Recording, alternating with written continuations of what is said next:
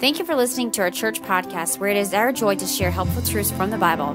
We pray this serves as one more tool to help develop leaders within our church and community who love and honor Jesus and reveal it by loving others. If you have any questions or comments about any of the messages, we invite you to join us on any Wednesday, 6 p.m. for a group discussion on the passages and sermons found here. Scripture reading will be in Luke chapter 18.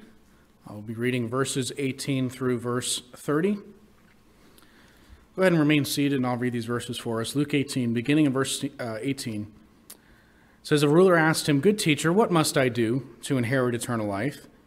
Jesus said to him, 'Why do you call me good? No one is good except God alone. You know the commandments: do not commit adultery, do not murder, do not steal, do not bear false witness, honor your father and mother.' And he said, 'All these I have kept from my youth.' When Jesus heard this, he said to him, 'One thing you still lack. Sell all that you have and distribute to the poor. You will have treasure in heaven, and come, follow me.' But when he heard these things, he became sad, for he was extremely rich. Jesus, seeing that he had become sad, said, 'How difficult it is for those who have wealth to enter the kingdom of God. It is easier for a camel to go through the eye of a needle than for a rich person to enter the kingdom of God.' Those who heard it said, 'Then who can be saved?' But he said, 'What is impossible with man is possible with God.' Peter said, 'See, we have left our homes and followed you.' And he said to them, 'Truly I say to you, there is no one who has left house or wife or brothers or parents or children for the sake of the kingdom of God who will not receive many times more in this time and in the age to come eternal life.'" Father, I pray that you would give us wisdom as we seek to study and apply your scripture rightly. Help each of us to have a heart that is willing and able to accept, receive, and apply what it is that you have for us today. In the name of Christ we pray. Amen.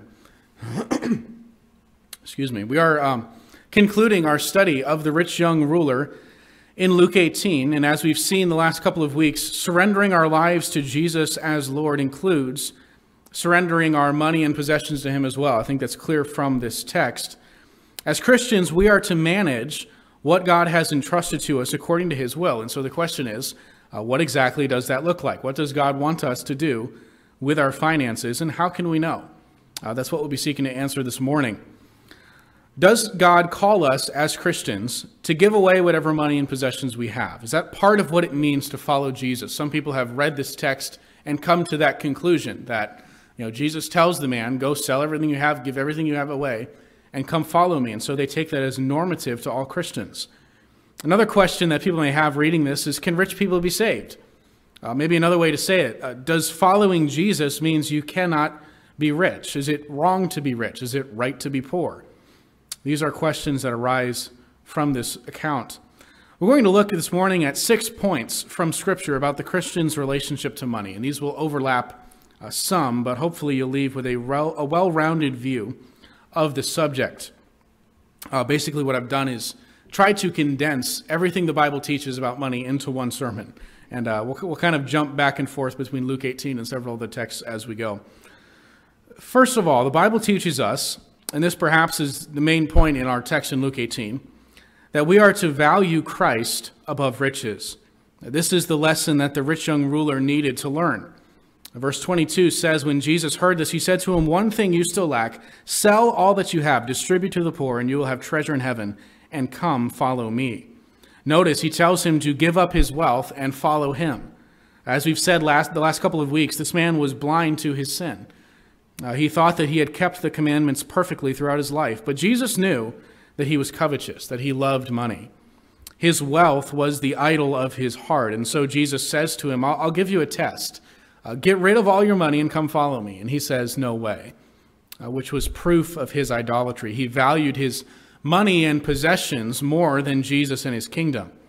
He was unwilling to give up his wealth to gain the kingdom. He's really the perfect example of what Jesus talked about in his famous parable of the soils in Mark 4. This is the parable about those who would hear the word of Christ, the gospel of the kingdom, and the different soils represent different people in their attitude, their heart, when they hear the call of Christ to repent and follow him. Verse 18, Jesus says that there was some of the seed that was sown among thorns. They are those who hear the word, but the cares of the world and the deceitfulness of riches and the desires for other things enter in and choke the word, and it becomes unfruitful.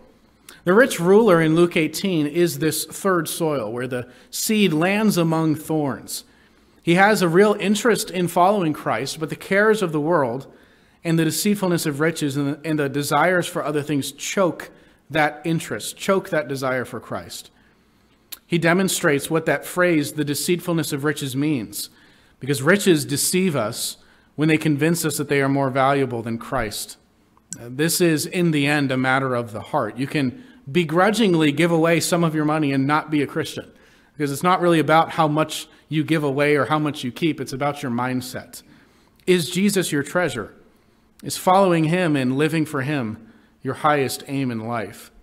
Matthew 13:44, Jesus said, "The kingdom of heaven is like treasure hidden in a field, which a man found and covered up. Then in his joy, he goes and sells all that he has and buys that field."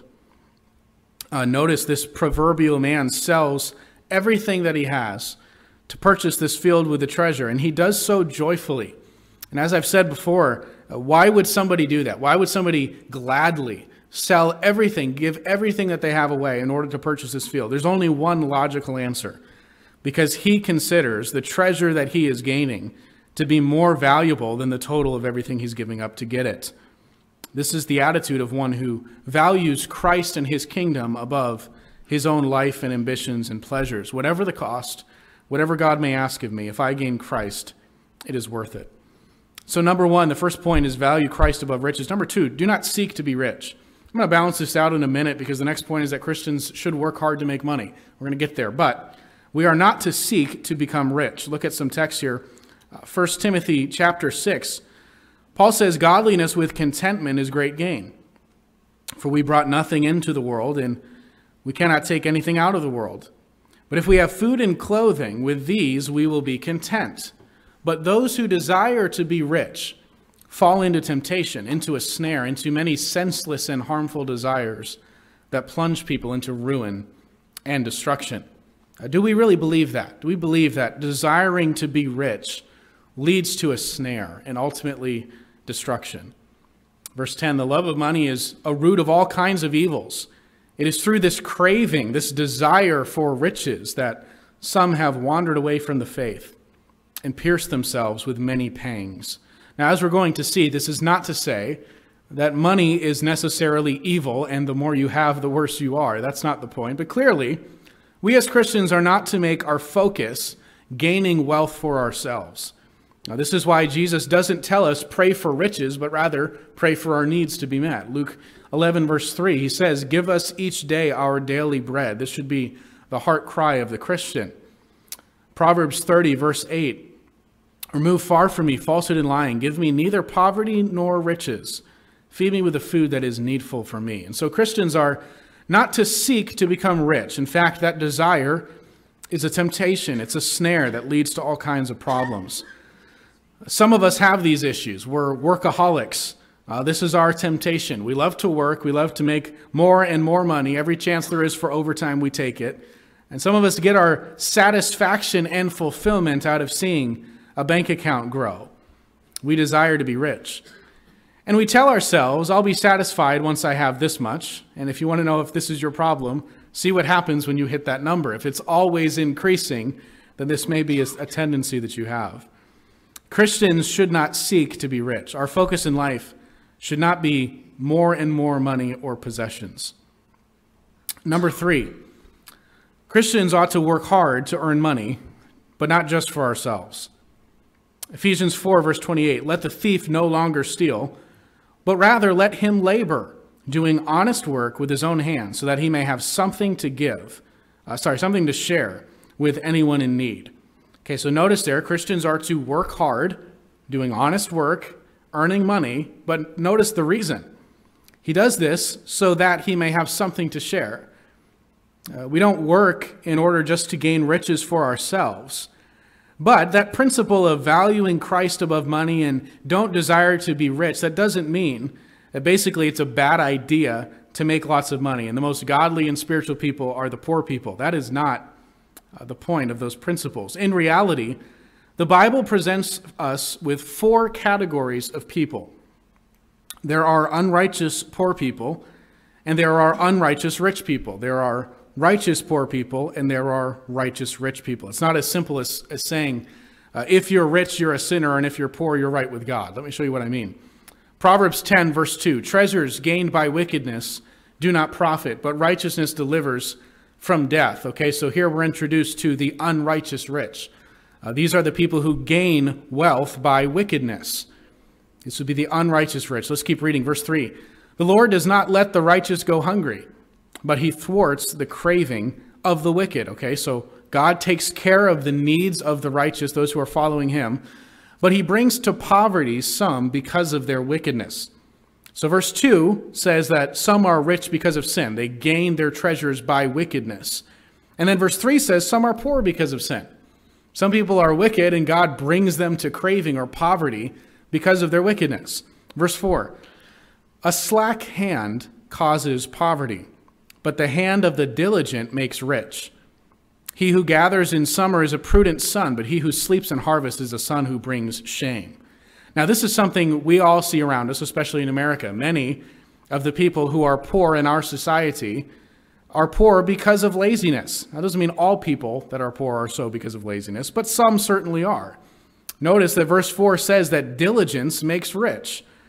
Gathering in summer is wise and leads to wealth, whereas sleeping and not working is shameful and leads to poverty. And so here we're introduced to that third category, the righteous rich.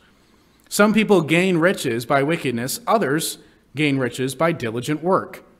Some people are poor because they are oppressed. We'll see that in a minute. Others are poor because it's their own fault, either because they're lazy or they make foolish financial choices. And so we can't just think rich people are good, poor people are bad, or rich people are bad, poor people are good. It's more complicated than that. It depends on how you became rich or poor, and in the case of the rich, what you're doing with those riches, whether we're spending it all on ourselves or using it for Christ. Proverbs 13, verse 18. Poverty and disgrace come to him who ignores instruction, but whoever heeds reproof is honored. Okay, so some people are poor because they refuse to listen to instruction. We all have somebody like this in our life. Most of us probably have relatives like this. They always complain about being poor. They ask you for money all the time. And yet, when you encourage them to stop gambling or to get a stable job or whatever the issue is, they just ignore you. And so they are poor because they ignore instruction. Proverbs 14, verse 23, in all toil there is profit, but mere talk tends only to poverty. Okay, so we see consistently throughout Scripture the promoting of hard work, toil, earning your money, diligently working to make money is a good and honorable thing. Proverbs 20, verse 13, love not sleep, lest you come to poverty. Open your eyes and you will have plenty of bread. Again, the emphasis of working diligently and not being lazy. Some people, according to this verse, are poor because they won't get out of bed in the morning and go to work. Not only is laziness the cause for some poverty, but also wastefulness. Proverbs 21, verse 17, whoever loves pleasure will be a poor man. He who loves wine and oil will not be rich. And so some are rich not because they are lazy and won't work diligently to make money, but because they mishandle the money they have. Some people are poor, I should say, because maybe they do work diligently, maybe they do make money, and yet they waste it. They waste it on wine or other excesses or addictions. Proverbs 23:21, the drunkard and the glutton will come to poverty, and slumber will clothe them with rags. Okay, so clearly then, there are some who are poor because of sin, laziness, wastefulness, foolishness, and so on. And there are some who are rich because of diligent work. But, Proverbs 28:6, better is a poor man who walks in his integrity than a rich man who is crooked in his ways. Okay, so poverty is not always because of sin. There are some people who walk in integrity, and yet they are poor. And there are some who are crooked in their ways, and yet they are rich. So it's not as simple as saying rich people are hardworking, good people, poor are lazy and wasteful people. Proverbs 13:23, the fallow ground of the poor would yield much food, but it is swept away through injustice. So here's a man who is working hard and yet is poor because of injustice. His poverty is the result of oppression. In the book of Luke, we've seen some of these people who really have no hope of escaping poverty. Lepers, for instance, who were ostracized from society. They had to remain outside of the city gates. They could not work a job. They were destined to likely starve to death. Widows in that day were not allowed to have many jobs. They were not allowed to have education. They were kept poor as a result. And to someone like this, the righteous who are poor, God has a heart of compassion for them. Psalm 72, verse 1. Give the king your justice, O God, and your righteousness to the royal son. May he judge your people with righteousness and your poor with justice. Let the mountains bear prosperity for the people, the hills in righteousness. May he defend the cause of the poor of the people, give deliverance to the children of the needy, and crush the oppressor. And so there you see God talking about his love and concern for those who are poor because of their oppression. And so there are these four categories of people then. You have rich and poor, some of both groups who are righteous and unrighteous. Some people are rich because of diligent work and honest toil and wise financial planning. Others are rich because they oppress people and gain their wealth dishonestly. Some people are poor because of injustice and oppression. Others are poor because of laziness or wastefulness. And so we need to think very carefully about drawing direct application from Scripture to our day on these matters. The fact of the matter is, all of us in this room are incredibly rich compared to the way people lived in biblical times. The poorest in America live like kings compared to the rest of the world throughout history. And so it's easy for us to think, well, I'm not rich, so I don't have to worry about any of this. But the reason we automatically think of ourselves as not rich is because we're comparing ourselves to all of the other rich people around us, some of whom might be way richer than us. Also, poverty in the days in which Scripture was written was very different than it is today, largely different. As I've said already, often people were poor because of who they were, or who their parents were, what gender they were, what disease they had. And there was some issue that was beyond their control. And so these people would be destined to live in poverty for the rest of their life. There was really no hope of them ever working their way out of their financial difficulties. There was nothing they could do about it. If you remember back in Luke 16, we saw a leper named Lazarus, a righteous man who sat outside the gates of a rich man and begged for leftover food. This is what poverty looked like in the ancient world. In America, we often think of people who live in government housing with heat and air conditioning and food stamps to provide their needs as poor. And in a sense, they are compared to others, but let's not suggest that that is somehow the same thing as poverty looked like back then, or what it looks like in other parts of the world today, where even starvation is a common occurrence. And so putting this all together then, the biblical teaching on poverty and wealth is nuanced. It's not necessarily a virtue to be poor. Some rich people are sinning because their heart is set on money, true. Also, plenty of poor people are sinning because they're lazy or foolish with their money. So don't think, well, this sermon about money doesn't have anything to do with me because I'm broke, as though that's a badge of honor. And I understand there are some circumstances in which hardworking people who have made wise financial decisions still end up struggling financially. But again, let's be honest, in 21st century America, that is not the norm. Most able-bodied people, even without a high school diploma, can get a full-time job, an entry-level job somewhere making $15 an hour. Might not be a great job, but still, our situation is better than the vast majority of people around the world who would love to have the opportunities that we do. And so while we need to warn, as Scripture does, about the dangers of riches, and we will in a moment, and how easy it is to love money, we need to balance this out so that we're not just condoning laziness or foolish use of finances. One more note on this before we move on. As we've seen hinted at already, the Bible advocates that we work diligently to earn our money. Trying to acquire wealth by some means that circumvents diligent work is not biblical. I think this is one of the reasons that diligent work is good for us. It's not just about us gaining money. Okay, that's obviously one result of hard work, but it's also just good for us to have the character to get up and work. Proverbs 28, verse 19, whoever works his land will have plenty of bread, but he who follows worthless pursuits will have plenty of poverty.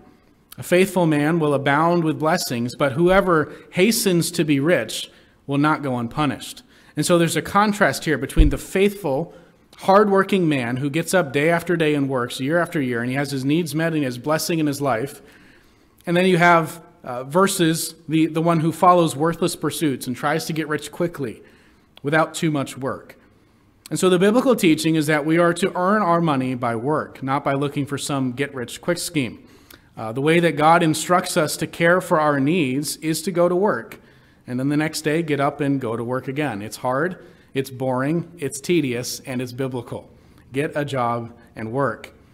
Now, you might have an idea about how to make some extra money. There's nothing necessarily wrong with that. I had an idea in high school to sell ties on eBay, and I've been doing it for years ever since. But rarely does something like that work as a long-term means of paying all your bills and providing all of your needs. Okay, if you have a great idea of how to make money, you invent something, great. But again, let's be honest, for the vast majority of us, the way that our bills are going to be paid and the way that we're going to have money to save and to give is by going to work day after day.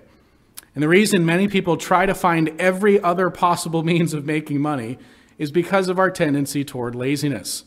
We want some way of paying all of our bills, having some left over for spending and giving to certain things, and we want to stay home, have our own schedule, work as little as possible, but still get all the money that we want. And again, for the vast majority of us, that is not going to work out so well.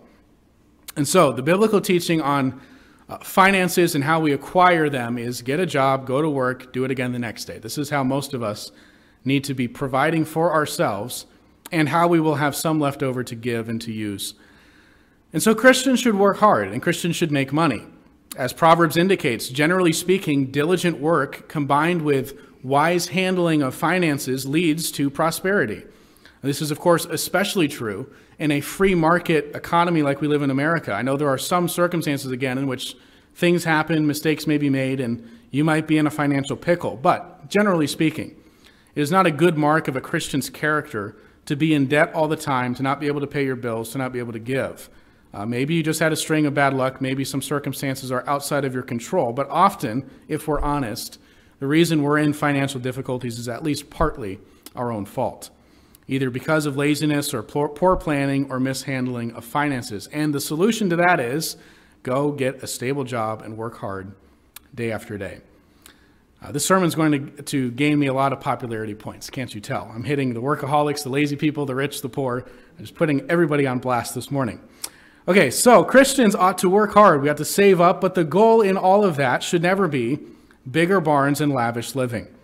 The goal as a Christian is giving. We work in order to have to give. We save, we plan wisely in order to pay our bills, take care of those under our watch, and also give generously to kingdom advancement. And this is the second half of this point that we're on here. Christians should work hard and earn money, but not ultimately for ourselves. If we're doing all of that diligent work and financial planning in order to be set for life and sit back and enjoy your wealth, that is seeking to be rich, which was point 2. Don't do that. We work hard in order to have to give. 1 Timothy 6:17, as for the rich in this present age, charge them not to be haughty, nor to set their hopes on the uncertainty of riches, but on God, who richly provides us with everything to enjoy. By the way, notice in these verses that Paul does not say to Timothy, tell the rich people in your church to give away everything they have to follow Jesus, which again, that is what Jesus said to the rich ruler in Luke 18. But he is the only person ever told to do that in all of Scripture. This was not meant to be a universal command for anybody with money, that you should just give everything away. It was specific instructions to him because of his problem with greed. But generally speaking, these instructions in 1 Timothy 6 are for all of us, anyone who has money. First of all, in verse 17, don't be haughty, don't be proud. Okay? Don't set your hopes on the uncertainty of riches. Don't trust in your riches, but trust God. And then verse 18, they are to do good, to be rich in good works, to be generous and ready to share, thus storing up treasure for themselves as a good foundation for the future, so that they may take hold of that which is truly life. And so Christians should work hard, but not be motivated by personal wealth. Christians should save and plan wisely with our money. And in America, again, if you work diligently, you save, you follow biblical principles of financial wisdom, you are likely to become successful, at least to some extent. And this is where the balanced warnings of Scripture come in. Okay, you've worked hard, you've saved up, you've planned wisely, now you have some money. Don't set your heart on it. Don't keep chasing after more. Keep your focus on the kingdom. As Christians, We ought to consider how God would have us use that money. It wasn't given to us so that we can simply live it up here and now. Remember Jesus' words back in Luke 12. He told them this parable saying, "The land of a rich man produced plentifully. And he thought within himself, 'What shall I do? For I have nowhere to store my crops.' He said, 'I will do this. I will tear down my barns and build larger ones, and there I will store all my grain and my goods.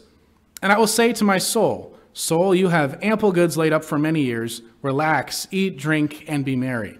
And most of us Americans would say to that, that's a good retirement plan. That's being wise.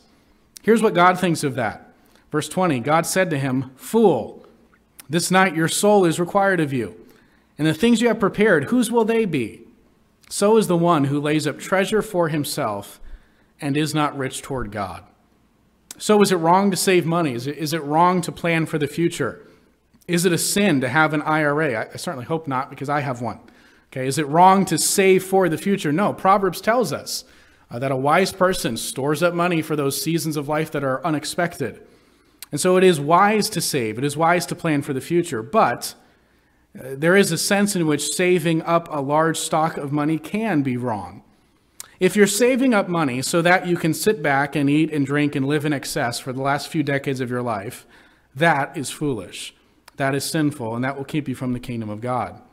But if you save and plan well financially for your future in order to give and spend your life in service to Christ, then it's wise. The key isn't how much you make, but whether you are rich toward God. Notice that last verse. Jesus says this is the person who lays up treasure for himself and isn't rich towards God. He's thinking only about himself, not God's kingdom. So the antidote to covetousness and greed isn't to just not make money. Keep yourself poor in order to not be greedy and focused on money. No, that's the unrighteous poor. That's the lazy, foolish financial management. The way to make sure that our heart is not set on finances, that we're not becoming lovers of money and a servant of money, is to give generously. Make money. Make lots of money. Work diligently, but be rich towards God. Don't forget the one who gives us all things. And so then, Christians are to make money, but not for personal pleasure and lavish living. We are to work diligently, save wisely, and give generously. And so if you don't have much money and you're broke all the time, you should ask yourself, is this my fault? Am I lazy? Am I unwise in how I handle finances? On the other hand, if you have some money, you should ask yourself, am I seeking my own desires, or am I using my money for the Lord's work? All of us should work and earn money in order to give, not just to gain for ourselves. Point number 4, again, this is overlapping here. If riches increase, don't lose your focus on Christ. Psalm 62, verse 8, "Trust in him at all times, O people. Pour out your heart before him. God is a refuge for us. Those of low estate are but a breath. Those of high estate are a delusion. In the balances they go up. They are together lighter than a breath. Put no trust in exhortation. Set no vain hopes on robbery. If riches increase, set not your heart on them." Your financial status could always change. This is the rude awakening that many people have when the stock market crashes, when inflation hits, and suddenly that stockpile that they thought they had is gone. And so God tells us, don't set your heart on money. Don't trust in riches. Trust in God. The temptation for many who gain wealth is to think, I don't need God anymore. Jeremiah 9, verse 23, "Thus says the Lord, let not the wise man boast in his wisdom. Let not the mighty man boast in his might. Let not the rich man boast in his riches. But let him who boasts boast in this, that he understands and knows me, that I am the Lord who practices steadfast love, justice, and righteousness in the earth. For in these things I delight, declares the Lord." Don't let your life become all about the acquisition of wealth. It's so easy when you start making more money for that to just consume you. And pretty soon it's all you think about, and it's the focus of your life. And meanwhile, your family is falling apart. Your life is passing you by. You're doing nothing of eternal significance, but man, that bank account is looking great. That business is becoming very successful. Don't fall into the trap of riches. Money can so easily distract us from what matters most in life. Jesus said in Luke 12, "Take care and be on your guard against all covetousness, for one's life does not consist in the abundance of his possessions." Guard your heart against greed for more. Be content with what God has given you. Work hard to earn, But don't let your focus be on acquiring more and more wealth. That is not what life is all about. Number 5, 2 more points quickly. All disciples of Jesus are called to sacrifice financially. If you're a Christian, that will affect how you handle your finances. There's a real connection in Jesus' teaching between how we handle money and whether or not we are a true disciple. It's almost like a litmus test. Like you can tell if someone is serious about following Jesus by looking at their checkbook. Because how we use our money reflects what we treasure most.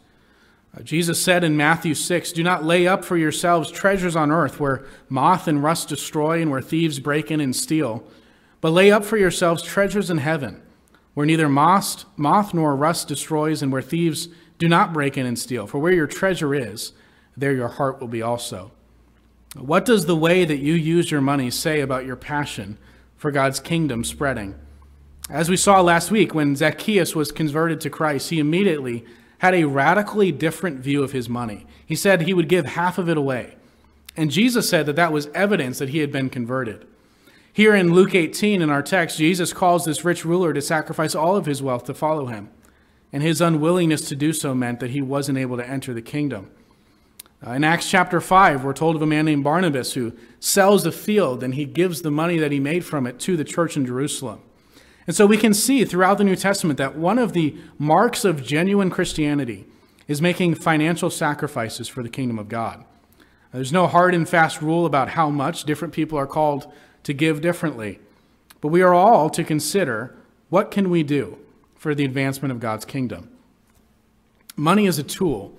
It can be used for selfish reasons or for good reasons. And as Christians who claim that Jesus is our Lord, we use money to serve him. Jesus said in Luke 16, "One who is faithful in a very little is also faithful in much.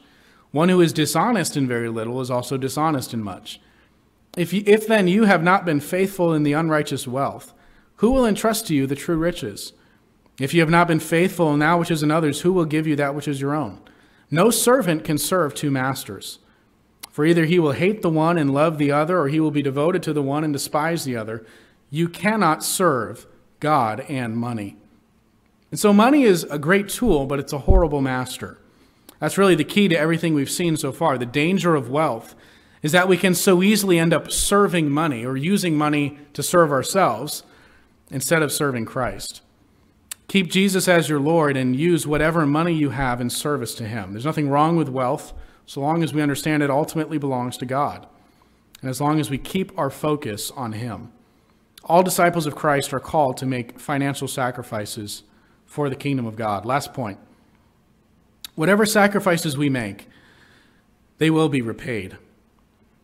The call to follow Jesus is a call to submit our lives to his lordship, and that includes financial sacrifices. But those will be repaid ultimately. Back to our text, the last few verses there, verse 28. Peter said, "See, we have left our homes and followed you." And they really did. He's not exaggerating there. I mean, Matthew gave up his tax franchise to follow Jesus. Peter gave up his profitable fishing business to preach the gospel. These men made huge sacrifices for Christ and his kingdom. In verse 29, Jesus says to them, "Truly I say to you, there is no one who has left house or wife or brothers or parents or children for the sake of the kingdom of God who will not receive many times more in this time and in the age to come eternal life." The rich young ruler in Luke 18 made a very poor decision. He wanted to cling to his wealth instead of giving it up to follow Jesus and be repaid many times more.